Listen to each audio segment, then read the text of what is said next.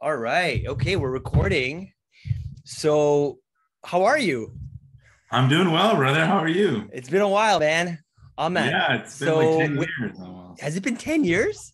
since I've seen you. Like we've kind of messaged a little bit here and there, but I've seen your bro and family a bit here and there. But yeah, it's a long overdue. It's long overdue. Yes, it seems so. So, I guess just for some context.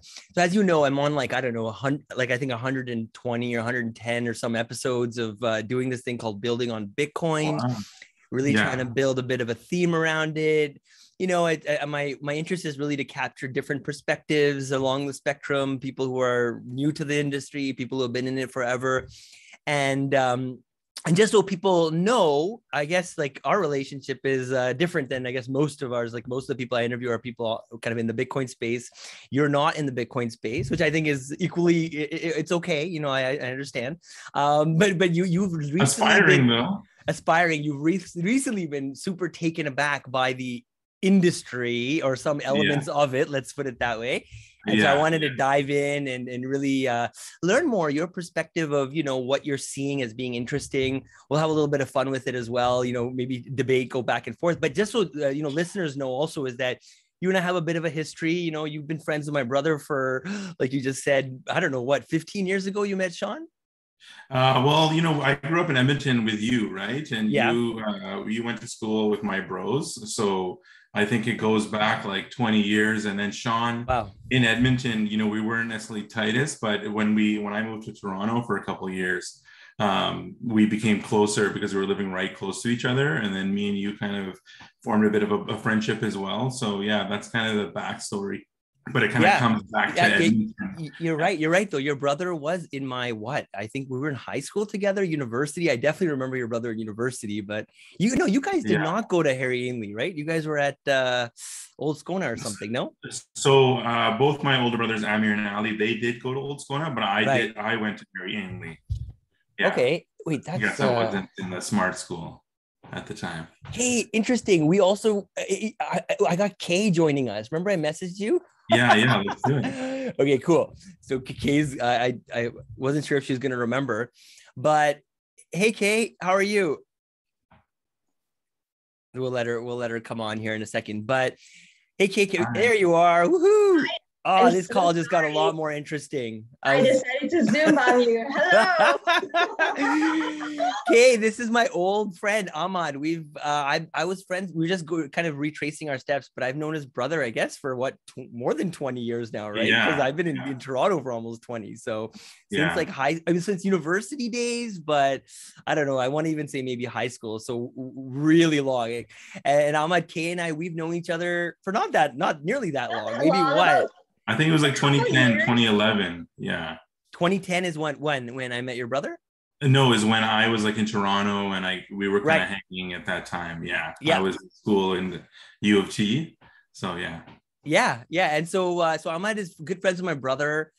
He's a pharmacist. He's not in the crypto space, but is very taken aback by NFTs and all of that. And so we were gonna, I've been taking a bit of a break from my show, but I thought it would be fun to do a little Bitcoin versus NFT. And then I was talking to you recently, and you are, I guess from the industry. Not, I guess you are from the industry. You've done some iconic things, and you're also equally bit by the NFT bug. So I thought it'd be a good show. It's okay. Let's start with some introductions. I think that might be a good place to go. So Ahmad, you want to start? I mean, just yeah, in terms of I guess your background and a little bit about what we're going to be talking about today and how you got in. yeah. So I'm a pharmacist by trade, and then I own two pharmacies, one in Victoria and one in Vancouver, and we work in the area of like harm reduction, mental health, and addiction, and trying to battle that.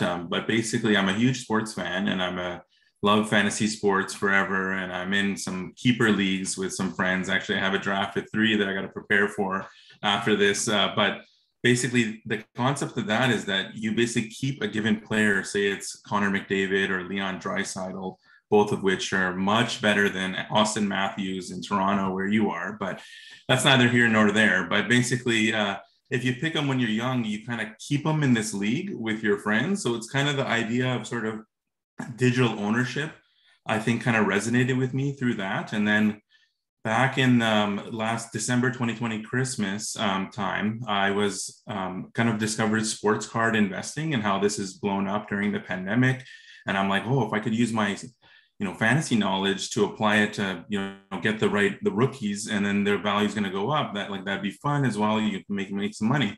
And then through that, I discovered NBA Top Shot, which is the best thing to happen to sports since television. And basically it just kind of changes the game because it takes a lot of the friction out of the sports card collecting aspect of it, because you got to maintain a physical good, and then you also have to get it graded, which you have to ship off. It might take a year to get it back. You have to have insurance, etc. Then if you want to list it, you have to pay shipping fees, or if you want to buy it, you got to pay shipping fees. But then I saw with NBA Top Shot, in an instant, I can buy and sell it with no transaction fees, and basically with anybody in the world. And also it changes the game. Instead of just a picture on a piece of cardboard of some random media day, it's instead the actual moments and highlights that, is kind of characterized the game. Like if you go to a Raptors game tonight, like when you walk into that arena, what are you remembering? You're remembering those great plays, those great moments. So they've basically figured out a way to take like their magic sauce and bottle it up and sell it to their most diehard fans. And so that really resonated with me. And I started connecting with friends about this. I'm like, hey, this is cool that I knew like basketball. And I've created new friends as a result. And that's the thing that excites me about it, is that, I know we're going to talk about Bitcoin as well, but Bitcoin, I feel like you have the Bitcoin community, but the NFT is the power of it to me is that you can form a community around literally anything. Just basically, whether it be art, whether it be sports, etc. So that's kind of what got me into it. And then this summer, I've been dabbling into some other like Ethereum-based NFTs and things of that nature. And I just really, one of the things I love most about it is the power to give the power back to the artist or back to the creator, where, through the smart contract, they can basically have a percentage every time that it sells. So if they can basically control and enjoy all of their success directly with their fans without a middleman involved. So that's kind of in a nutshell what kind of excites me about it, and also just the feeling of it being early. Like I think Bitcoin, like I should have listened to you in 2011. So I'm gonna eat that. But yeah, I feel NFTs, I'm kind of really early on it, and that's another exciting aspect of it for me. Cool. I like that as a good kind of level set start off point. Kay, you want to do an introduction as well, and then I don't know. I was a bit not surprised, but I was pleasantly surprised. Let's put it that way with our conversation. Well, actually, that and from our conversation earlier this week, so I was like, "Oh, you got to join our call." I'm like, "We're gonna have a little battle. Not a battle, it'll be a friendly battle. It might get dirty though. I mean, we're not for sure. Well, hello, everybody. So I actually came from asset management traditional back in the day. Did several years working for a hedge fund and also a private client. I have my broker license, but I never had my own book. And like later on in my asset management career, I kind of got into like alternative investments, like pure play. And I really lost confidence in fiat holding value. And so by 2017, I started looking out, and I started looking at this company based in Singapore that is doing kind of like a fixed income style, but has cryptocurrency in it. And so I was like, well, I need to put that into the map in Canada and put it into a registered account. And so I joined 3IQ when it was like no one. It was Fred Pye and myself, essentially, and brought in the first multi-crypto asset fund in an accredited investor style. And the concept was to prove the use case that it can be held in cold storage, air gap, and it would be safe, right? And so I wasn't as early in the Bitcoin world as Sunny and you guys. I literally heard about it and properly looked at it around 2017 only. I heard about it when it was $600, but I never took it seriously. And the way I jumped in was more like, how much was I willing to lose in poker? And that was my play, and I put it into Coinbase. And so with that idea of putting it into like a fund, the next step was, the long game was put it into a publicly listed fund. And so did that, and that was my foray in crypto. So going forward, I just couldn't go back into traditional asset management. It just lost the flavor for me. And like, I started looking into, okay, what else is out there that is kind of like an asset class that I can, with given the technology, how can you actually use it in such a way that it's not an ICO craze, right? And this is kind of like when I started looking into NFTs. Initially, I started to see how, because you could do NFTs with Bitcoin, it's just very expensive, right? So the use case of NFT on Ethereum, still fairly expensive, but not as expensive as Bitcoin. So I still hold Bitcoin, but I'm a holder for that. I use it as, my store of value. But for like day to day and like, trying to figure out, I love how you thought about it in a way where it's, sports, because I grew up with my brother playing Magic the Gathering cards, or like collecting like Spider-Man like comic books, right? And I was like, this is perfect. You know what I mean? How do you keep the royalties on the creator side and monetize it that way so that everybody wins? And you kind of like, I'm not always saying remove all the middleman, because sometimes they help with liquidity and creating a base price. But at the end of the day, you do want to pay back to like the people who are actually, working on it. So for example, one of the key things that we thought about for art is like, the sculptures, like it's hard for the artist to kind of like trace back to say, oh, like, I have this audience and what my engagement model is with respect to like a physical thing, especially if they're like, thousands of miles away, right? But what if you put a QR code in there and then NFTify it such that, it's geolocating and then, X amount of people are hovering around that kind of like sculpture. When I spoke with one artist, Canadian artist, who was basically doing all this sculpture, I said to him, are you still doing sculpting and like whatever, you get doing commissions? And he goes, not really. He goes, I'm kind of like turned off a little bit because like I can't get my engagement back, level, and I have no visibility on it. And I said, this is like a prime example to do NFTs, you know what I mean, on a physical thing. And this is kind of like my foray into this world. And I absolutely love it. I look at it more as like, using Ethereum, but, NBA Top Shot uses Flow, for example, which is really a good blockchain as well. But I think with cross-pollination and, interoperability with different chains, it might make sense to stick to kind of like the EVM and also the side chains that work with it. But I attack this more as a engagement model, a new way to kind of like brand, to get brand following and kind of like revive archived kind of like advertisements in a way. Interesting. Well, that's fascinating. So maybe I'll bring up just something that I was talking to Ahmad about last week, which I have a hard time getting my head around. So if you talk about a simple NFT, let's say a JPEG of a picture of whatever, an icon of a guy's face, right? Just to make it super simple. What I was having a hard time really getting my head around is like that JPEG that I'm seeing right now on my screen is screenshotable. I can share with anyone. I technically have the same ones and zeros that you have, which is the original NFT, but there's some sort of tie between your JPEG and let's say whatever blockchain. I mean, and you could even argue that all these other blockchains outside of Bitcoin are kind of not really immutable. And is it really that scarce? But I'm just curious. So how is it different in your mind, though? Is it? I mean, the only thing I've heard is that it's like equivalent to a signature. But is that how you think about it?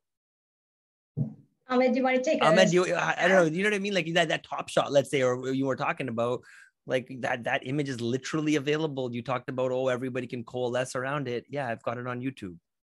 Yeah, actually, it's a good thing if it's being spread on YouTube, because then it makes like my collectible more valuable. So I prefer that it be spread. But it's similar to, I think the analogy that's used is like the Mona Lisa. Like I could have a picture of it on my phone, or I could print it out and put it on my wall. And sure, it's the same picture when I look at it, or the same, general image that I'm looking at, but it doesn't mean that you have the actual original. I think part of like this collectible phase of NFTs is that you have to sort of accept some of the art type thinking or the collectible market type thinking, that if you have the actual original that the actual creator touched and the creator created, then there's more value in that than just some copy. Like I guess my question to you as well is like, and I'm not an engineer, so I don't understand all the technical things. So forgive me if the question's kind of dumb, but what if somebody took the same code and created like Bitcoin 2 and created a whole other network? Is that something that's possible, or is it impossible because, Satoshi's gone or whatever? But yeah, like, I guess what difference does it make in that case that somebody could make a copy of a given cryptocurrency? Does that mean the original is devalued? That's a good question. I mean, so there are forks, that's what they call them, of Bitcoin, of Ethereum. In fact, Ethereum, or what you know as Ethereum today, is a fork. Actually, it's there's something called Ethereum Classic, which is the original Ethereum. But because Vitalik and his team didn't agree with what the original Ethereum people agreed with, they decided to fork it. And that, again, kind of goes back to this central point around, we can talk about Flow or Dapper or this, the next Solana or the next fastest blockchain. But, Ethereum kind of, I think, CryptoKitties, they popularized this idea of NFTs, is that, is it, like you said, is it like it's forkable? So even the underlying, digital signature is technically changeable. But I think that's besides the point. I'm trying to first grasp like your guys' point along the lines of like, what is it? That's really fascinating. You say that. So how does this, like, I'll be honest, I don't know a lot about Top Shots. I have friends that are into it, but like, well, how does that work? So you're saying that you can go and buy, you watch an episode, or not an episode, it shows how much sports I watch. How about this picture right here? You see this picture? Yeah. This is Kawhi's shot, right? So yes. If there was only 100 of those that are officially licensed from the NBA, right? They're the ones who own those rights, officially licensed, 100 of them on the blockchain, on Flow and Top Shot. That's going to have value because, first of all, Top Shot, people say it's a YouTube highlight, but there is a bit more to it. Like, it's kind of a cube shape and it kind of twists and opens, and the pack opening aspect is like really fun aspect too. Then it has like a thumbnail picture. It has the stat line. So it's kind of like a historical record. So as a fan, you could kind of go back and look and see, what was Giannis's stat line? Obviously, you can find this anywhere, but in terms of just being a collectible. So the actual Top Shot, to be honest, like, sure, somebody could maybe copy it and put it on YouTube, but nobody's going to pay you for that. But people, I mean, all of this stuff, we have to kind of agree as people that there's value there, and people in Top Shot have attached value to it. But there's also utility that's going to come with Top Shot. Like, for example, I went to Summer League and in Vegas this year, and basically they had Top Shot kiosk there. And so you can go buy Top Shot moments from the game that you were actually watching that day. So that, how I said, they bottle up like kind of their secret sauce. But even also there, I met a bunch of other people who were in Top Shot, and they're like, oh, you remember that pack drop during All-Star Weekend? That was crazy. And Ahmad, what's stopping Top Shots? What's stopping NBA from, like you just said, issuing a digital license and creating a bunch of these, these NFTs? They can actually. There's nothing stopping them. The only way for the entire like NBA or a Top Shot to even do that is that they actually have a one-on-one license with the NBA league. You know what I mean? So for example, you can't just create an NFT for your favorite baseball player, for example. You need to have an agreement with MLB to just be like, listen, we want to start NFTs. That's kind of the key thing. But like with respect to like, your question of like, how, you're right. I don't see any value with glorified Giphies, for example, like, pictures or whatever, or memes that is just like, that's what an NFT is. But the key thing is that once you put it on a blockchain, then you have that cryptographic hash. There are wallets that are currently being made where in such a way that, even MetaMask, like for example, you can do MetaMask NFTs. I think it has an access token. So for example, you want to go to like a private dinner, maybe like CryptoPunk, for example, and then they'll be like, you can only attend this private dinner that's happening in New York if you have a cigar and a red hair type of CryptoPunk. Like that's kind of like where this is evolving. And a lot of companies now are kind of saying, if you own this specific NFT, based on whatever attributes there is, then you have access for first dibs of this limited collection physical item, for example, or limited access to this type of event. And I really see that this is kind of like where it could go. Like, let's talk about Drake, for example. What if Drake wants to do a private concert at a dinner, right? like it's the greatest application of things like Wait, that. hold on, Eventbrite. Like I did events all the time. What do you mean? Like I No, wake up not on events. Eventbrite. Like, Yeah, so unless Eventbrite. Why would I? Yeah. Eventbrite starts to do NFTs, right? But I meant to say that you come to Mm, the door and you're not gonna get in just because you show that you have a picture. Show me that that picture is on the blockchain, then I'll let you in. Prove to me which that you blockchain? own it. Well, whatever blockchain that NFT is in. Got it. So Okay. let's say like the Soho House, right? It's a membership. So if your membership is living on the NFT, then basically you own that. As long as you have that NFT, then you can go to the Soho House. But if Soho House becomes super popular, everybody wants to go there, and you say, hey, you know what? I've gotten my fill of going there. The value of the NFT, the value of the membership has gone up. So I'm going to sell it off to somebody else, and then somebody else will have that membership. So that's another use case for 100%. But what's Zoho House? Sorry, is that like, are you talking about Soho Soho's, House. like the fancy place where people have yeah, like a Club, fancy yeah, hotel. Yeah, yeah. bespoke Or, club, Yeah, yeah. but they or have like, that yeah. today, and they don't need a blockchain to exist. Is my point. I've been to those places. You know, you go with some rich people every Oh, now I and know. then. They I'm invite saying you, that's but like another way of doing it. It's another way of another. doing it, Right. another way of Same solving the thing, problem that's same already thing been with solved. Oh, Club Link, got it. right? Okay, Club Link okay, okay. memberships go for Interesting. like $250,000, right? You know what's So, never been possible before? like, Censorship resistant, open source, decentralized money. But I agree. Okay, so I want to agree to disagree on one thing. So I'm not against NFTs or ICOs or anything for that matter, because I like the free market. So I think everybody fundamentally should get to buy whatever they want. And so I endorse, you know, I mean, I encourage you to put your money on NFTs. I guess the conversation I was kind of more hoping to have is around at a time like this, you know, when just look at like the arc of like the history of humanity here. Okay. Never before has a decentralized, open source, censorship resistant form of money ever been available, with a track record in the last 10 years outpacing anything in the history of mankind.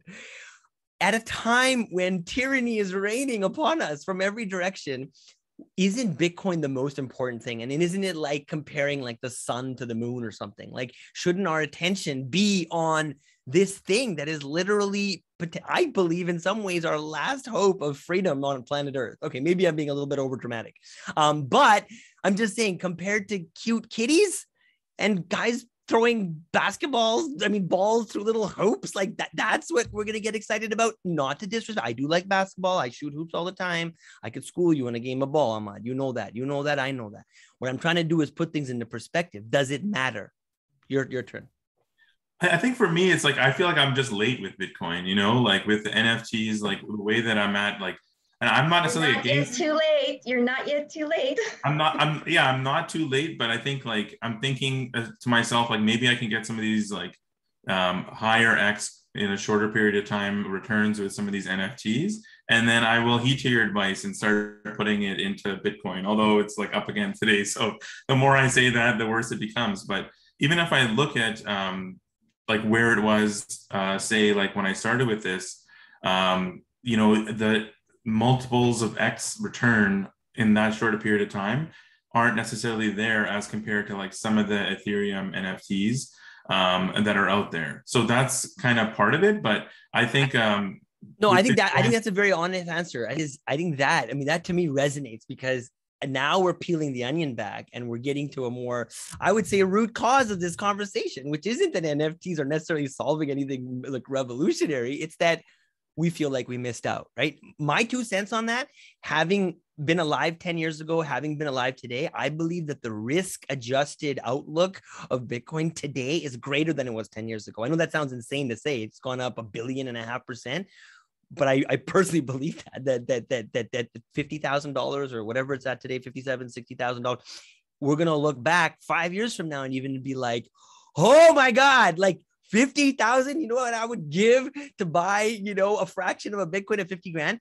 So whereas I agree, there are going to be limited opportunities with NFTs that allow you to make massive gains, but it's like gambling, right? Like you could make massive gains by going to Vegas, right? The question is can you get behind it? Can you not only put your own money, but is it scalable? Is it something that others can also do systematically and free themselves from tyranny? Maybe that's not even our goal, but my point is like, look, at the end of the day, if you hold 90% of your wealth in Bitcoin and you're playing with 5% or 1% of your funds in NFTs, like Kay suggested, I can't argue with that. Like if it's something that you're having fun with, maybe you're building a business even. I think Kay's, maybe you can't talk about it on this call that much, but she's working on some, talking about it. Yeah. Problems, some solving. I think that may be right. And even the Top Shot thing, I don't think it's actually that uncool. I think it's kind of cool. I always break it down to like, how does it really change anything? Maybe, yeah, I guess it's fun. Well, you know what, Sunny, for me, I am in that category where I'm actually 95% in Bitcoin and my play money is NFTs. Yeah. But I actually see NFTs, I literally approach it as a use case. So for example, let's say pre-Bitcoin, there was fiat and there were player cards, basketball playing cards that hold value to this day, right? And that's essentially a new form of doing a digital collectible. That's exactly how I see it. And there's a lot of upside opportunity on the NFTs, but I'm not chasing Bitcoin or NFT on price. Anytime Bitcoin dips at 50, I'm buying in. You know what I mean? And I'm like iron stomach about it. But because I have a long game on that. With NFTs, I would say 90% doesn't have any value at all. Like, you know what I mean? And that's kind of like dangerous. If you look at it as an investment piece, you need to work with an NFT curator or broker to figure out, will this have value? Because there's scoring system to it. There's understanding what chain's on, you know what I mean, for it to have value. And then on top of that, it's the use case component of it, right? And I'm always very careful, actually. People always say, why don't you just tokenize like, your NFT and do it kind of like, hybrid with non-fungible and fungible. And I'm like, you know what? I'm actually scared because then I'm crossing over to like, becoming an investment fund manager again. And I do not have that license at the moment. So, then I don't want the SEC to basically come in and like, say that I am securitizing or fractionalizing, brands. But there are people that actually do that. Like there are people now who take a Picasso and they fractionalize it as an NFT so that everybody gets a piece of ownership. Now, it's no different from somebody doing that in a fund level, like traditional asset management, which I'm also seeing. But I'm actually thinking that if you convert and use like a blockchain component, it opens up to like the 100 million crypto users. And now it becomes more approachable. It's not just like blue chip art and investors that come into this place. It's like you're gonna get people that have bought Beeple, for example, right? And it's just, if there's no value in the NFTs, I wouldn't see traditional kind of like auction houses capitalizing on it. And there's a lot of hype, that's for sure. Yeah, Sotheby's, Christie's, right? And they know what they're doing. So that's just. I think. Yeah. If I may add, I think the thing that you're underestimating about NFTs is the power. Basically, to me, NFTs are so powerful because it's about culture. And I think if you're looking at human civilization. Hit us hard, bro. This is his line. He's been building up for this one. Basically, like, you look at human civilization and how important is culture. And you got your Bitcoin and you got money and you're so excited about it. But why is that? Because so you can go and enjoy in the cultural type things that you want, whether it be traveling, food you want to eat, whether it's going to music shows or art or sports or whatnot, or put nice art on your wall. So it all kind of your end goal too, with having as much money as you want. Of course, there's the comforts and a lot of other things for sure, but culture is a big part of that. And I think with NFTs it's able to basically connect people around a given culture. And that's why it has so much power and can kind of change things. And I think also, like, just looking at the internet today with social media and whatnot, we're what's being sold, but in this case, we can actually take ownership of what we're presenting to the world on the internet. And just another point on NFTs that, like, if you look at like human society, when human beings started deciding, okay, we need to start owning land and having a contract, like, this is my land. Like, how did that change society? A lot, right? So this is basically the way to create assets on the internet. So I think it's huge. And I think like Bitcoin, I guess like I know you wanted like a debate, but I'm like more I have FOMO about Bitcoin. I want to get in on Bitcoin, and I'm kind of, need to wake up and get in on there, get in on that. But the thing with Top Shot, that exactly I'm a perfect use case, is you should love Top Shot. You should love NFTs. And I think it's probably helping Bitcoin and the Bitcoin price right now, because it's bringing all these new people into the crypto space in a way that's digestible. It's a way that connects with them. Like I was already at nighttime when I'm relaxing, I'm watching sports. I was on my fantasy hockey, fantasy basketball, fantasy football, but now I'm on my Top Shot, I'm on my NFT. So it's just kind of like how I'm relaxing, how I'm connecting with my culture of sports or whatever it might be. It could be around a given, say it's Iranian culture, my culture, or Indian culture or whatnot. Like it's a way to kind of connect people on the internet, and you can find people from around the world and build communities kind of around that. So that's why I think it's so powerful, and it's kind of not an Bitcoin or NFTs, but it's actually an and I think like you should be happy that the NFTs. Oh no, I am. Ultimately, I am. I just think like Bitcoin versus NFT is a much juicier, clickable, clickbait topic than Bitcoin and NFTs. Well, if we compare like fiat versus having like high-end art, maybe over the years, probably having high-end art, having the cultural tie, the cultural artifacts, arguably might have more value than the currency. Yeah, or even the digital piece of Banksy, like the artist that I know Banksy. He basically created an NFT and made a joke out of it, and then it's essentially what he did was that he actually destroyed his physical form of creation, and then because the value he said that's mind blasting on the digital aspect of it being on the blockchain, but cool. For me, like go back to use cases, like I don't know, I like nice purses, I like watches, you know what I mean, and there's a lot of fakes on that, so I see going forward, as a warranty, or those serial numbers that you can technically copy, you can't copy that on a blockchain. So that's the way I see this thing. I was listening to the people, like the Indian guy that lives in Singapore, the kid rather, that bought the I think it's Metakavan, something like that, right? And I was trying to, as I was watching this thing, I'm trying to, like, I'm asking the same questions I'm asking you guys, right? Like with JPEG, like what's the difference? But the part that I found the coolest about the interview was when he was talking about his jacket. He was like, this jacket is an NFT, and like the designer, put the QR. But that's what it is. Like, it's about flexing. It's about the flex, right? Yeah, online flex. That was like my first bit of kind of an aha moment, because people obviously like clothes and designer wear and this and that, and if it's a way for me to go to a website and confirm that the producer in fact did create it, and Sunny, I could see some value in that. I mean, I'm not gonna part with my crypto Bitcoin yet, but sure. I mean, I'm starting to see the light a bit. This is why I wanted to have this conversation. So Sunny, would you like right now, would you like to have a blue check mark on Twitter? Would I like to have? Of course. I mean, why wouldn't I? Oh, so why would you? It's just digital. It's just on a website, and you don't technically own that. They could take that away from you. But what if you could own that? What if you controlled your flex on your profile? I think I missed the connection there. Okay, what if I control the flex on my profile? So you wanted a blue check mark. Why do you want a blue check mark? Well, there's kind of a loaded question, but I think like if it is what most people think it is, it signifies a bit more authority, and Twitter has decided that you're not some fake scammer. So UnoCoin, our account, has a blue check mark, and it's not rocket science. You have to just submit something and give them a couple of pieces of evidence, like in the news, that you are in fact the holder of that.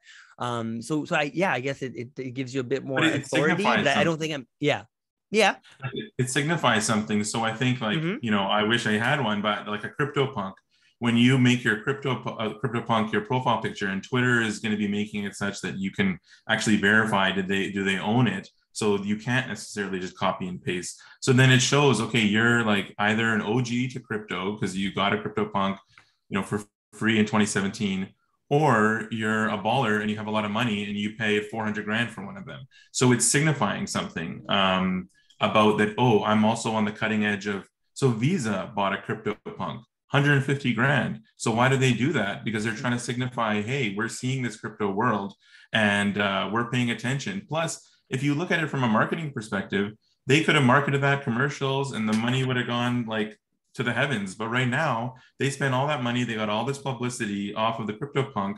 Plus, the CryptoPunk's value is higher now. So all these marketing budgets, if it's just going towards like NFTs because it's signifying some sort of cultural currency, then it sort of changes the game on marketing as well. Okay, I'm kind of picking up what you're putting down. Okay, you made a reference to ICOs and you said, oh, it's different this time, right? I was around during ICOs. I used to have events with 1,000 people in downtown Toronto, 5-star hotel. Remember, everybody was feeding me all these lines, and and I had a similar response. And I definitely I don't think I was wrong. I mean, maybe there's one or two here that came out of that space as a mild success, but by and large, people lost money. So what's different this time? What's so different about it? And NFTs feels like it's ICOs for art or something like that. Yes and no, because the ICOs didn't really have a proper use case. Like everyone was just trying to come up with another blockchain, for example, that is supposed to punk out like Bitcoin. Not going to happen. We understood the technology behind it, and so like I think that NFTs, if it's tied into a specific use case, the same way a strategy as Visa is doing it, or if you have a Bored Ape and you show up in a lounge in like the airport to get in, like I feel like this is the new type of like point system essentially. And if there's a use case component that is tied to the NFT specifically, other than it being a picture, then 100%, I do not think that this is an ICO craze. Like ICO is kind of funny because they did it as almost like a reverse, like, need liquidity. How are we going to raise money really, really quickly? NFT is like grassroots, like there's value because there's community engagement, and you can't de facto say that does not have value. It's like same thing as that, that Twitter, for example, because it's decentralized, then, you've got bad players on Twitter whose accounts get barred all the time. And like, imagine if that was in an NFT and in a decentralized fashion, you cannot like just keep it hostage or something because you put effort in it, right? And so this is the way I see NFTs are like, if there's, say, for example, stolen art, right? You've got a whole bunch of stolen art, and then there's people that work in the background trying to authenticate that. And I feel like if you do a certificate in an NFT to say, I've authenticated this, so every time you sell it now, this NFT needs to go with that. It's not a binder anymore to say, this is like the 10 volumes of binder that I did as a research to make sure that this is a legit product, or legit painting. So that's kind of like where this is. And there is no different than like, and the thing is that if you really come to think about it, the world's coming really, really fast. Like, things are changing, shifting so dramatically. Things need to be like on a digital, like some form of digital thing. And the NFT is immutable, so health records can go on it. You've got people that are like freaking dying in North America, for example, and they have to go to Europe. In order for them to take all their health data, for example, they have to call all their doctors, all the specialists, and get them to put it in a unified, compact way so that they can send it to another specialist up in Europe or something like that, right? And so the way I see this is that as things evolve, you're going to see blood transfusions, tagged with an NFT to say where it came from, what type of blood is it, you know what I mean? And where is it going to be most helpful in a way? And that's just it, right? We talk about voting as well. There's a plethora of ideas, right? Like NFTs on Bitcoin would be perfect, but at the same time, it's costly and it's a store of value. So no one would want to transact on it, right? You hold it because of that. And I think the next available option on the blockchain would be the, not the same solution, but like on a blockchain trying to actually solve some like pain or something like that. NFTs are kind of like dangerous, right? Or like crypto in general. You don't want to be the vitamin for like technology. Like, Sunny, you and I talked about this the other day. You're like, it feels like NFTs is just trying to like create a problem rather than solve it. You know what I mean? I see NFT as a potential to be an actual like painkiller, if that makes any sense. I think like like in terms of like, I wasn't really into the ICO type thing, so I'm not totally sure about that. But I guess for me, it's in general, I'm trying to go and buy NFTs that are tied to an intellectual property that resonates with me from a cultural perspective. So, I like sports and I watch like Marvel movies with my partner Francis, and so I'm on this VV app, and they're selling Marvel is releasing officially licensed comic books of their earliest comics, like Spider-Man. I have a good number of them. And Hulk and Avengers and things of that nature. And it's actually, the really cool thing about that app with Vivi is that they have an augmented reality function where you can actually place and they have digital statues or kind of toys that that's a collector thing as well, that you can actually place in your room and have like a kind of a digital object or holograph through your phone right now, but hopefully in the future, it'd be on your glasses and whatnot. And I think one of the points I wanted to make about it is that, like, just kind of looking at the future, what is the future? It's, the children, the kids. And when I show my nieces, like, my VV app and, oh, look, you can see Superman or Supergirl in here and go find her, they love it. They see it in a real world. It's kind of like Pokemon Go, when you kind of put a layer of reality onto our worlds. It kind of gets exciting. And look at like video games and kids these days, like how much money is being spent on Fortnite for skins for like these digital, flex, or whether any video games to buy, different tools in the video game. But as soon as that video game, they come out with a new one, you're going to want to upgrade and you're going to lose everything. So already people are spending millions of dollars on digital goods that they have no control over, no true ownership over. So that's where like games like Axie Infinity that I'm not involved in, but it's a game where you actually, instead of like play for free, it's play to earn. So if you play, then you can earn rewards that are worth money. And there's people actually, and I heard of like in the Philippines that are like, or that's their income, is playing Axie Infinity.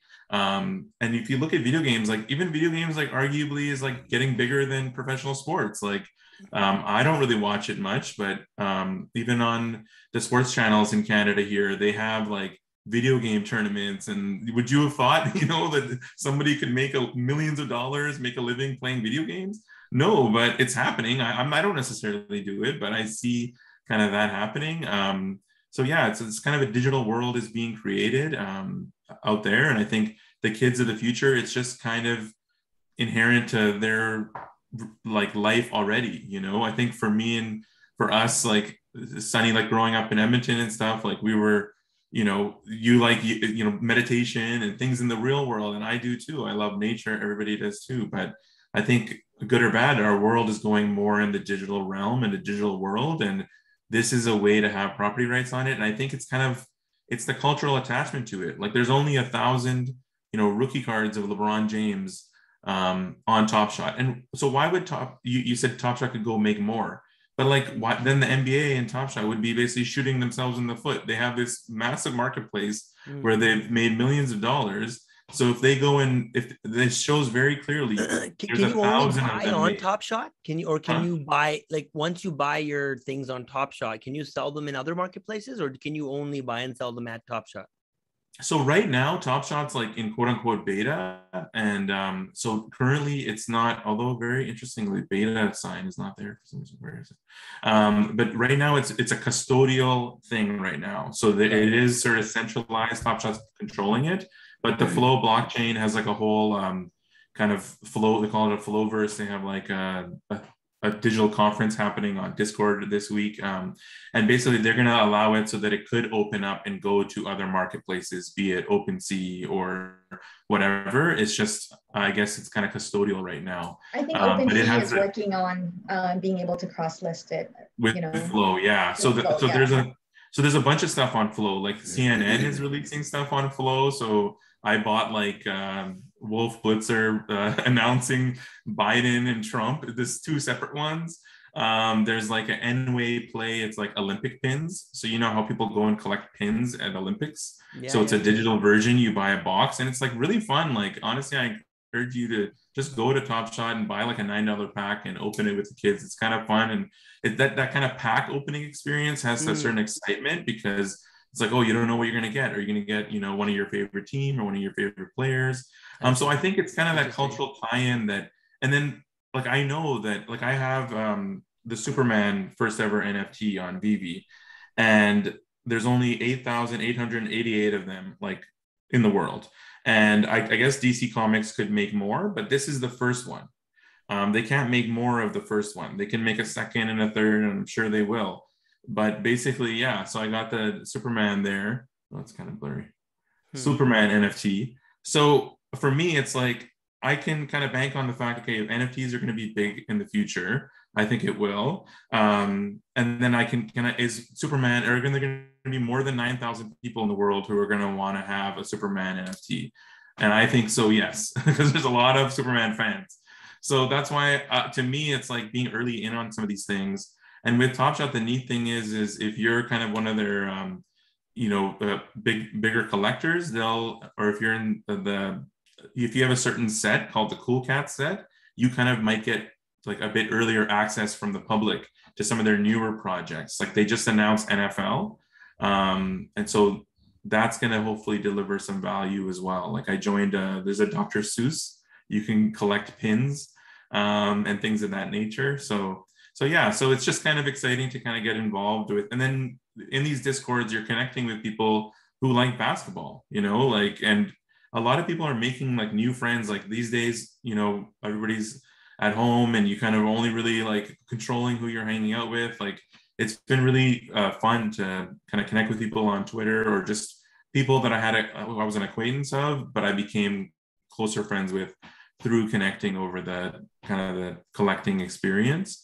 So yeah, like what is your favorite musician, Sunny? Who's your favorite artist? Oh God, I don't know. I mean, I don't think I have a favorite musician. Okay. So we were talking about Drake. Like, if say back in the day, Drake is good. So another use case for NFTs is tickets. So if you make a ticket an actual NFT, then when scalpers and people on secondary markets are reselling it, then the original ticketing event, whether it's Drake, he can get a cut of every time that ticket changes hands. So it can be more lucrative for the actual creator.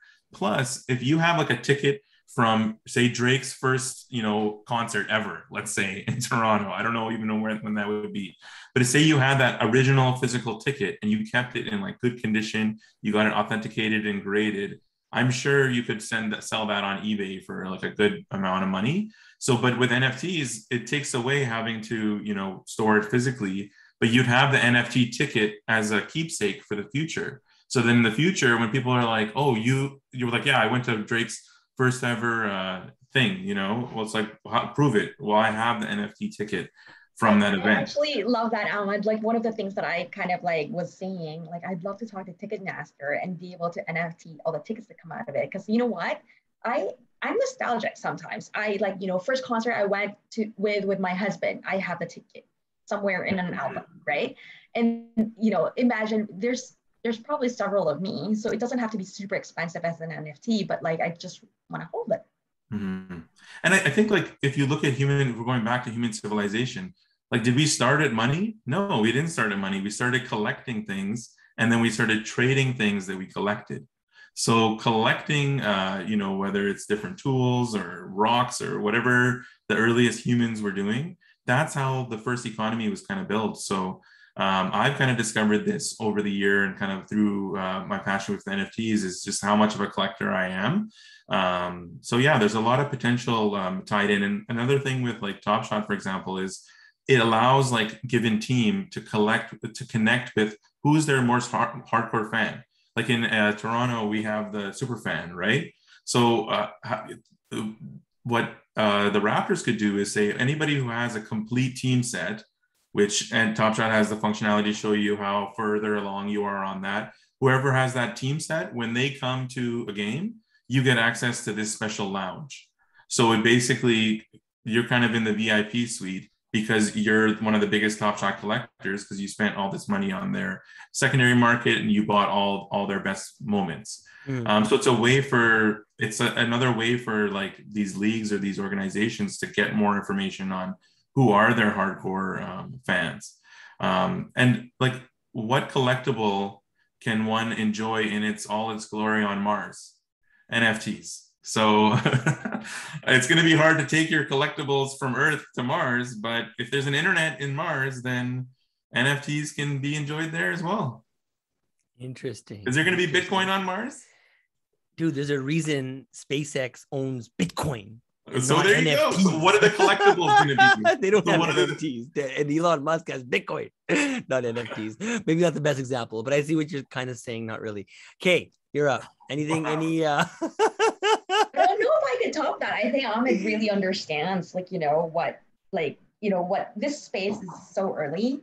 Yeah. And I love being in this space, and I think it's just it's a Pandora's box. You can't stuff it back anymore and just be like, try to unsee it. You know what I mean? Like how people are going to use this in the applications and like, the gated access. It's just like just kind of like quick background. Like I've started this venture of a company that creates a plugin for brands to actually, who are interested in doing NFTs, to be able to sell NFTs through their Shopify platform, side by side their physical, physical like stuff, right? So we had a first client. This company's called Super Plastic. They make these vinyl toy collectibles.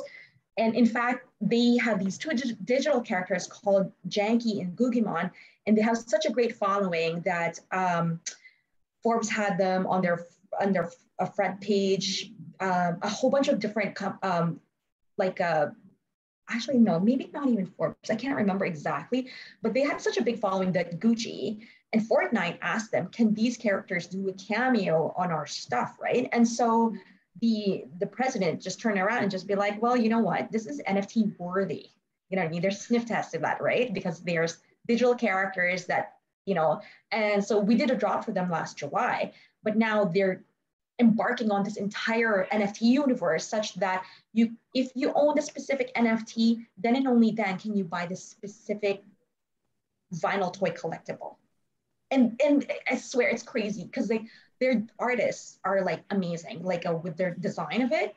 And then on top of that, the physical thing as well, it's like, it's pretty cool. But then what we're seeing is that when it comes to like actually buying, people now shifting and buying online, the NFTs, or the physical product, they actually put more value in the NFT because it's gamified in some ways, right? It's similar to what Ahmed said. It's like unboxing or unpacking the NFTs. And but this is just a matter of time. Like we're already talking to a whole bunch of different brands that look at things like, for example, limited or vintage wines, and with an NFT to just be like, if you have this NFT, you could be part of this batch, when we release it in the market a couple years from now or so. So, what does that say about like goods and digital, how that's basically a cross section and being able to deliver that. And the reason I got into this space as well is just because there shouldn't be, believe it or not, like buying Bitcoin, buying Ethereum is still pretty, there's still a lot of friction. People are still scared because they don't know how to do this transfers, right?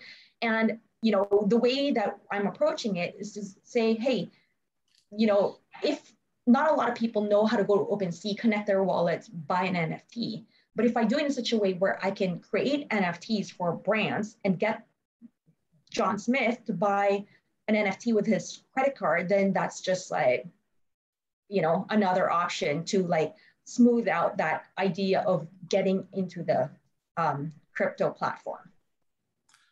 So Sunny, let me ask you a question. Sunny. So this Bitcoin stories, great YouTube. I subscribed. I've been smashing that like button. So everybody smash that like button.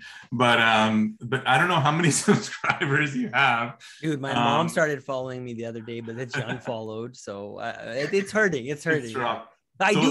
Forget it. So anyways, so let's say, so I don't know how many subscribers you have, but how do you know who your most like? Let's just say 300,000, just to round. Okay, 300,000. Okay, yeah. So do you know who your top 100 most ardent supporters are out of that 300,000? After this show, I do. Yeah, I know the top 2. So basically, I think I gave you the most likes, but yeah. Basically, if you sold, what I'm getting at is that if you sold an NFT, 100 NFTs and of Bitcoin stories, and people bought that, and then you created a Discord chat with all those people, and then now not only are they hitting the subscribe button, you're hitting the like button, but they've actually put money behind it to be like, hey, I believe in what Sunny's doing here.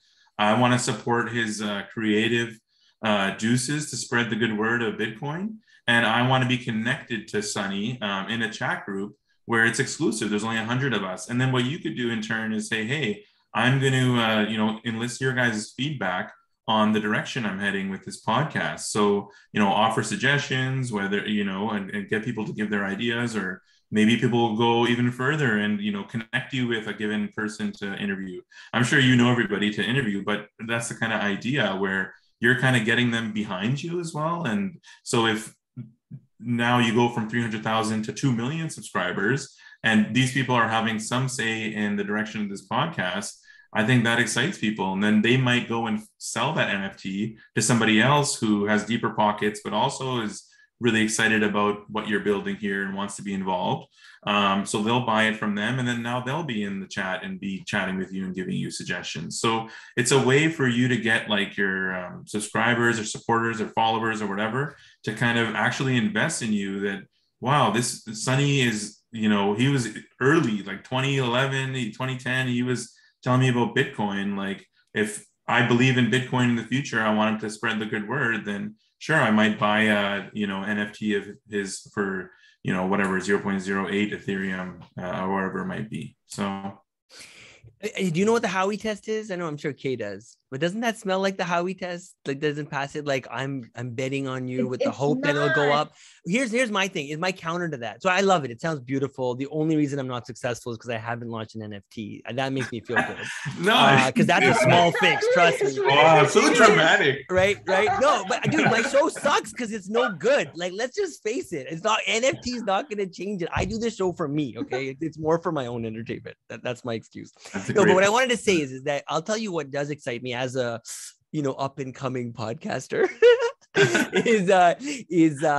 so there's this new thing where you can set up a Lightning channel and you can get Bitcoin, Satoshis in real time. So as people are listening to me, they're streaming Bitcoin to me. I'm providing a service. They're paying me for it. They listen to 5 minutes of my show, I get 50 cents worth of Bitcoin. They listen to an hour, I get, $5 or whatever. That's Bitcoin solving that problem. That's them paying me for my service if they believe, and I'm setting something like that up. The thing about I'm going to buy this token, there's only so many, it'll go up. It just starts to sound like and I used to sell like, mutual funds. Remember, I don't know if you know, but WFG, all that stuff, like financial stuff way back in the day. So I kind of know a little bit about like the laws and stuff. And then when I hear about ICOs and even NFTs to some extent, I'm going to buy it and it's going to go up in value, I start to worry about like, is it, and on what basis? And are we, just hoping, or is there like some sort of fundamental value there?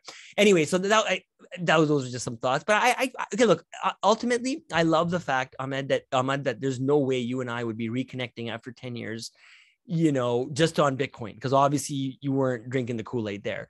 So the fact that we're even talking, that's a win, right? And look, Kay's in the crypto space, and she's helped build, a Bitcoin fund that's accessible through your RRSPs. By the way, you can literally buy Bitcoin and hold it in your RRSPs because of Kay. So she's, whereas you're, new to the space, she's in it. So I definitely think there's something I'm missing. Unfortunately, I think I'm still missing it. But only time will tell, right? And here's my only takeaway, with my only thing I'll leave you with is compare your financial gains as per the price of Bitcoin, not dollar gains, right? Like just compare it to Bitcoin in 5 years from now, 2 years from now, I'd love to see, be like, yo, Sonny, I'm up, 430% against the price of Bitcoin. If I would have invested in Bitcoin with the money that, I had invested in NFTs, not that you even care about it, because you don't care about making money. You're all about culture, I guess. Yeah, it's culture and community management, and that's what Ahmed was like alluding to about if you put Bitcoin stories in an NFT. It's more like then your engagement, you can go back to Discord and just be like, you can join this Discord if you have this specific NFTs, and I will take into account all your I would think that your input will have more merit compared to all the other people that are trying to give me comments or something like that. No, but let's just say somebody is like, they're watching one of my videos and they're like, yo, I want to give this guy $10. First of all, I think YouTube has some ability to send me $10, right? Like they have that functionality. Like now I think they do. So my point is like, if somebody really cares for me and he's just some random guy that's never heard about crypto or Bitcoin or whatever, he's probably just going to send me $10 through YouTube. Or if I give him my Bitcoin address, maybe he'll send me some Bitcoin. But it's not just about the money. Yeah. It's not just about the money. It's about that artifact. You have to realize that the people who are actually cryptos, like there's already a hook, right? If it's just like YouTube sending you money, then it's like, I find that, people who are crypto, they're very, very sticky. Like I send you money, I want to know what's happening next. I follow through. I want you to send me that NFT and I want to see in my wallet. Most people, they're like, oh, just send you $10, but then there's no real follow through. Are they actually, how engaged are they, right? What's your measure, right? You can't trace it back, but on an NFT, it's pseudo-anonymous the same way. It's on a blockchain. Then you come back and just be like, even drop them like a message saying, hey, so-and-so people that listen to my podcast at today at 4:02 p.m., for example, and they'll be like, you'll have access to my another pre-show or something like that, or insider comments or whatever. You know what I mean? That's the way I see it. Yeah, I think you're kind of only looking at it from the money standpoint, that it's more about, for you as a creator, it's that connection to see who actually sort of believes in you to get that NFT, to get into the chat with you and to give you your feedback. And that's just one way that you can utilize that information about who's kind of believes in your vision enough to hold the NFT. If somebody pays you right now for this YouTube video, I mean, what's going to bring them back? You want them to subscribe. So it's like another type of subscribing. You want somebody to subscribe because you're going to keep giving them information. But NFTs, it's like another type of subscription. But to me, it's like the seeds are sown deeper because they've kind of spent some money and they're holding this NFT to show that, oh, I still, am about this. I didn't just flip it or sell it. It wasn't about money. I'm holding it because, I believe in what Sonny's doing and I want to contribute. It's not about necessarily, oh, I think it's going to be worth $1 million and there are 1 million Bitcoin in the future or whatever, or 1 Bitcoin in the future. It's just about maybe people with a like-minded vision doing something together, and it's a way to sort of bring them together. There's a lot of different use cases, and right now collectibles and buying it and selling it for hire mashups is one. It's kind of like websites, in the 90s, if we said, oh, websites are only commerce and except yada yada yada. So but things have evolved. I didn't know I would be able to order anything I wanted in seconds to show up on my front door. There's things that we can't imagine that this technology, and it really comes back down to blockchain. Bitcoin is the first NFT, right? It's the first blockchain tech. And so I think it's all part of the same kind of world and same continuum. So that's why I think it's exciting. And you need, it is, for me, the reason why I hadn't dove into Bitcoin and even stepping outside of Top Shot took me months. I joined Top Shot in December and I got some Ethereum ones in July, right? But the reason is because like Top Shot, like it doesn't even talk about blockchain. Like you don't even see anything about like flow or anything. It's just behind the hood, and kind of learning about the collectible aspect. And there's a big barrier at times to like, okay, get your keys and your seed phrase, and you have to write it down. Like, I don't know, that's still a big barrier. And only because I was like so deep into Top Shot that I, decided, okay, like I'm seeing on Twitter, all these people are, getting involved with stuff that's fun and exciting. I'm going to take the dive as well. But that was a huge barrier. Like it took time and like get a ledger and write it down on a piece of paper and security and this and that. And so that was why it was kind of a big, barrier for me to get into Bitcoin all these years. But now that I'm kind of in it, I'm just thinking, okay, I need to kind of pick the right time to strike and get in on the Bitcoin as well. But yeah. Yeah, no, I think I'm starting to get it. I mean, fundamentally, there's way more people that are interested in basketball than are interested in freedom. Yeah. Freedom is kind of like what does that even mean? Like, you know what I mean? Like the concept of being libertarian or sovereign or saving, all these things are kind of like, huh? Like, whereas like, dude, LeBron, baby, like Kawhi, Kawhi, exactly. Kawhi, bro. So you can't beat Kawhi, right? He's got that, like you said, I guess like cultural appeal that is mainstream, and it's getting more people to talk about Bitcoin, crypto. So all the power to them. But I guess. So Sunny, the thing good is on you. There's also something besides like building wealth, right? And you still need to spend somehow. And I think this side of the world of the NFTs is where you kind of like sort of spend and maybe sort of act as an investment as well. But I really see it as more like as an access token. You know what I mean? While my Bitcoin is more like, this is my store of wealth. So my new fiat is Bitcoin, but then for all the other things that I do, will be peppered with like other blockchains somehow, if it has merit, right? And there's some use case in terms of like film and animation. I'm in on a couple interesting ones. There's one glue factory horse, and it's like an animation, and there's also stoner cats. So the glue factory horse, I don't have enough time to like really get involved in everything, but in the Discord they have like writing essays, and actually the people who own the NFTs are actually contributing to the creation of the animation. So it's kind of a community driven way to do things. And then the stoner cats one, it already has a creator group, but they do like take feedback from the creators, and it's basically a way so actually Ashton Kutcher and Mila Kunis are kind of behind that, and also they have like Chris Rock and Seth MacFarlane and Jane Fonda are the voices for it. So they released like a 5-minute first trailer that's been created, and so they sort of raise funds to make the rest of the episodes this way, and it's a way to kind of get away from Hollywood elites sort of controlling the message and controlling what's made and what's not made. So you're talking about freedom. This is another way to get freedom of information, and media as well kind of dominates things and decides what movies are in theaters or what gets funded. But this is a way for creators to go and sort of get some support and some funding to create what they want to create. And yeah, I don't know exactly what's going to happen with those animations, but I know it's like exciting to know that like that when episode 2 comes out, like I'm going to want to watch it, and not everybody in the world has access. And sure, somebody will, put it on YouTube.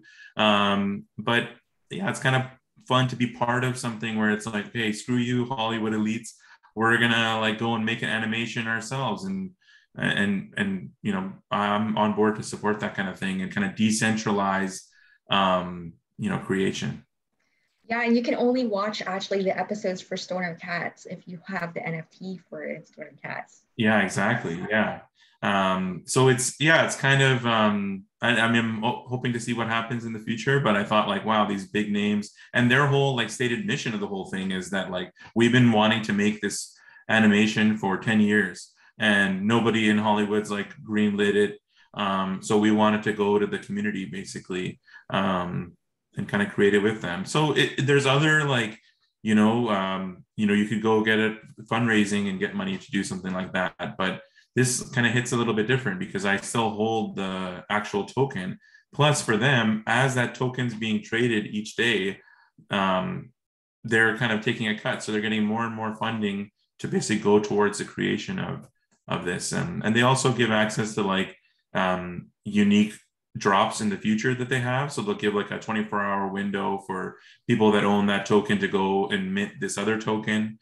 And I'm not saying money, but it might have value as well. You might be in another community that resonates with you and connect with folks. So I think that culture in the community is a big part of it. But I think there's a lot of use cases in the future, like homes are non-fungible, right? Each home is unique. And so there's an idea to basically, I think Gary Vee was talking about this, where you basically, instead of having like a deed on your house, you put the smart contract on an NFT and it's kind of locked in that way. So you sell it, but you can maybe put it on that deed that each time that house gets resold, you take 1%. If it's a super unique home, that's how your contract you can make it. Maybe you think that's dumb. I don't necessarily think I'd buy a house where somebody's getting a 1% cut every time it flips, but maybe if it's like super unique type of home, then so there's a lot of use cases, and I think it's only just an extension of what Bitcoin is, and it's an evolution, and they both can coexist. And I would love to have some Bitcoin, so I'm taking Bitcoin if anybody's offering. I'm on board with Bitcoin, but I think NFTs is a way to bring the mainstream in, and I think Dapper Labs is a Vancouver company. I love when it's a Canadian company, and they're building some big things, like and bringing like the NFL in. That's going to bring a huge American audience. Were you telling me that Dapper Labs is a team behind CryptoKitties? Yeah, they made CryptoKitties, and they basically, with CryptoKitties, I think it was like 2018, 2017, they quote unquote like crashed the Ethereum network at that time, and the gas fees essentially killed it. It still exists today. I think the like Genesis CryptoKitties are expensive, but it's a game into itself. So I think you need to understand it because you can breed. So after that experience, that's when they went and made the Flow blockchain. So I think his name is Peter Shirley. He's the genius behind the blockchain. But then Roham and Sam Garigazulu are the kind of founders. Roham is the CEO. And I have a question. So what happened to CryptoKitties? Because we're talking about NFTs as if they're brand new. I told you the other day that Bitcoin's been on the rare Pepes and all that way back in the day with Counterparty. But what happened to CryptoKitties? Meaning, like you just said, just the kind of the what's it called? The Genesis ones have value. So to me, that signifies that 99% of the people that put their money into the other CryptoKitties lost it. Yeah, I mean, don't get me wrong. It's not like anybody who gets any NFT ever, the value is going to increase. Like there's going to be because 99% of people that got into Bitcoin has always made money because it's a kind of it's always hitting all-time highs. My point is like, so is it true that 99% of the people that got into CryptoKitties are essentially losing money? I mean, I don't know for sure, but I think there's a large portion of NFTs in general that are going to not, return higher value than what they were. But it's just like, how many websites failed, how many companies fail. Like sure. That's not a reason to kind of discount an entire industry that's kind of forming out of the ground. And CryptoKitties, I think the fact is that with the gas prices, the way that it's designed, it's just like too expensive to do. And that's why they created this Flow blockchain. There's all kinds of different games. I can't even keep up. Like there's a lot. There's another one actually called Record Shop, or RCRD, and they're actually releasing music as NFTs. So I have like it's electronic dance music right now, but I have like a whole EDM set that's on an NFT type thing, and that's really powerful for artists because Spotify I don't think pays very well, but if they can release music this way, there's some power there. So you're right. I think CryptoKitties definitely fizzled, but that was just the beginning of it, and I think they might be moving CryptoKitties, I heard, to Flow, and then transaction fees. It's basically they take 5% on Top Shot, but you don't have to deal with gas, like all that, like Ethereum gas wars, like is a huge headache. That's why I'm generally like more into the Flow. But then I kind of saw what was happening with Ethereum, and I, wanted to get in on the mix, and it's been good over there as well. Cool. Okay, sorry, were you gonna share something here? Or There's actually other chains that are like that we're exploring now that use Ethereum as the base layers. okay. So there's a company called Palm.io.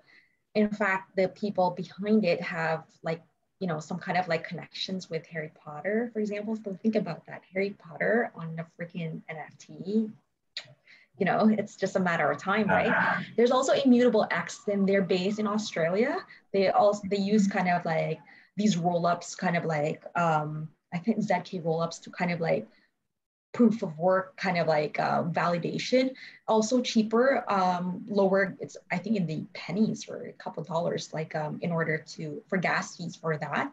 But they have the developers and the artists behind Gods Unchained, if anyone knows what that is. I've heard of that. Yeah, so this Immutable X, their thing is like they're really foraying into like the collectible slash like gaming kind of like Axie. Yeah, I think Vivi is moving over to Immutable X like soon, and I think TikTok is working with Immutable X. Yes, they're so competent, like Immutable X, like their CTO and all that. We've talked to them, and they're just like they know how to handle like blockchain properly. And like, yeah, like I can't figure out like what blockchain is the best one. But I wanted to ask you if that's okay, Sunny, a question like with Bitcoin. So I have invested in like obviously Ethereum and there's another one, Hex, but I know that Bitcoin, it's neither deflationary or inflationary. It's just fixed. Bitcoin is deflationary. Bitcoin's deflationary? Yeah. Ethereum is disinflationary, which is like in between deflationary and inflationary. So why is I'm just like honestly asking, I don't know the answer, but why is it better to be deflationary versus inflationary? Like, isn't there some value? I know out of control inflation is bad, but is there some value from a like economic standpoint to have deflationary versus inflationary? That's a good question. I mean, what is inflation? Inflation is essentially like when you think about it in our money sense, it's like our dollar losing value over time. And the reason it's losing value is because a certain group of people can print as many dollars as they want. And so the more they print, the more inflation that happens, right? And so, so Bitcoin, if you look at the Genesis, there was an article that Satoshi, kind of referenced in the Genesis block, which is this reference to money printing, back in 2007, 8, when the whole financial crisis happened, when the banks lost all their money, they turned to the public and they asked governments to print money or whatever it is, or to tax people and pay them back for the risks that they took. So the banks took the risks and then they turned to the people to help them, when shit hit the fan, right? So so Bitcoiners are very much against this, this like we considered almost like theft, right? It's like the disappearance of value of your money because of some arbitrary people. So in general, supply and demand, right? So if you just increase the supply of money, the demand of it's going to go down, right? And the price is going to go down. So in general, like everybody in the world, the way the financial system works today, it's based on something called Keynesian economics. And it pretty much prescribes this idea that, yes, you need to keep printing money to, so that people can spend more and blah, blah, blah. But Bitcoiners don't believe in that entire paradigm. We believe in something called Austrian economics, which is kind of like before even, fiat came about. And it was something where it's more relevant. It's more reminiscent of like the gold standard. So that's why a lot of people refer to Bitcoin as kind of like digital gold, or gold 2.0. And so, so deflationary, all that means is it starts at zero in 2000, whatever, whenever it started 10 years ago. And then it actually approaches, it's like an asymptote. It approaches a line of 21 million. So in, I think, 2140, we're going to have about 21 million Bitcoins in total in the world. And to me, that's very exciting because there's never going to be more than 21 million. And, one half of every transaction on earth, whether it's for house, whether it's for Top Shots or cricket or for an event or for flowers, one half of every transaction is money. And so the fact that that very thing is kind of corrupted to its core, which is what Bitcoiners believe, and the last 10 years, 1.5% billion increase in price, blah blah blah, I think shows that the experiment's working, and that the modern financial gurus have it, amazingly wrong. But this is the beauty of it, right? It's not, there's no, no one's holding a gun to your head. Nobody's saying you have to buy Top Shots or Bitcoin or Ethereum. It's more just people coming together, having conversations and choosing to. But yeah, I think Bitcoin is awesome. Yeah. But yeah, so I think that's close to an hour and a half, dude. My goal again, I know it came on a little bit strong, but my goal was just to article, what two people's perspectives are on NFTs. I'm obviously on the other side of it, but I like hearing people out, keeping somewhat of an open mind, and and I'm saying there's no sides. There's no sides. We're all on the same side. We're on the same side. Yeah, it's just like it's a spectrum. It's a spectrum. But there are Bitcoin maxis where if you kind of even float there, you're dabbling into the NFTs. It's almost like in their eyes, you might lose some clout, which I think is, overkill. But there are some people like that. So I don't know if Sunny, I want to pose that question to you. Is that kind of like one of the things where that like worries you a little bit, where people know you're like a Bitcoiner OG? No, and then I mean, I try not to think too much about what people will think of me. I try and use first principles thinking. If you look at everything I'm asking, it's like not because of someone thinks something. It's just like straight up like ones and zeros. Like, how does this thing work? Like, how is it, different from, a JPEG? I just, like I said, Bitcoin, I read the white paper 10 years ago. I was like, like sign me up, baby. Like, this is it, right? Like totally. So, but since then, or up until then, and since then, I have not ever had like that kind of, crazy like aha moment, and I just haven't. And anyways, but like I said, I think it's great that more people are getting into crypto and Bitcoin and all that. And look, at the end of the day, UnoCoin, my company, is a marketplace, right? So we sell Ethereum, and we'll bring on more crypto assets. Flow, you should get Flow. Yeah, Flow, baby, we'll do it all, right? But yeah, but me personally, I'm kind of like, I've drank the Bitcoin Kool-Aid. I just love it. I love Bitcoin. Why do you just only love it? It's like, for me, it's like, hey, love Bitcoin, Bitcoin maxi, rub each other's shoulders. But there's other things in the world. Like in your house, don't you have anything that like? I love it. I love my wife. I love my kids. I mean, I love them. I mean, if we're talking, so you don't have any books or? I have books that I love, absolutely, but nothing like. Like, I mean, Bitcoin, dude, it's like I've dedicated 10 years of my life. I make shows about it that people don't even watch.